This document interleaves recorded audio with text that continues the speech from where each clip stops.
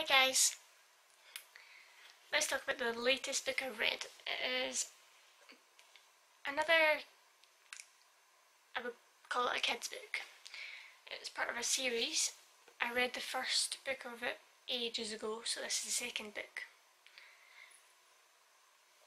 It was that long ago I didn't do a video of it. It's book 2 of a series of unfortunate events by Lemony Snicket. So this is book the second, The Reptile Room.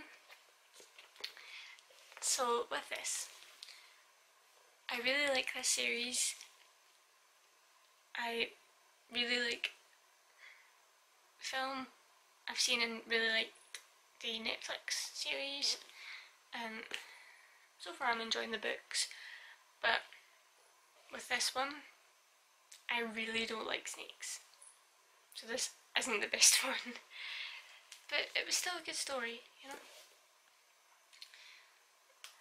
So, read the back. Dear reader, if you have picked up this book with the hope of finding a simple and cheery tale, I am afraid you have picked up the wrong book altogether. The story may seem cheery at first, when the Baudelaire children spend time in the company of some interesting reptiles and a giddy uncle, but don't be fooled. If you know anything at all about the unlucky Baudelaire children, you already know that even pleasant events lead down the same road to misery. In fact, within the pages you now hold in your hands, the three siblings endure a car accident, a terrible smell, deadly serpent, a long knife, a large brass reading lamp, and the reappearance of a person they'd hoped never to see again. I am bound to record these tragic events, but you are free to put this book back on the shelf and seek something later. With all due respect, Lemony Snicket. So it's set out like a letter to the reader. So I would recommend this. It's especially for younger readers, but older readers might enjoy it too. I really enjoyed it. I would recommend it.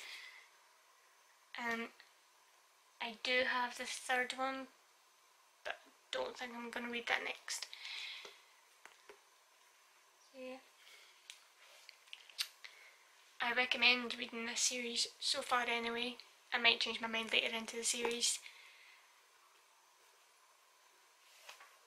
But for now, a series of unfortunate events is a great series to read. And for younger readers, oh god, oh no, for younger readers it's really good. I think this is the type of thing, if they read, a few of my nieces and nephews would like. Yeah. Bye guys.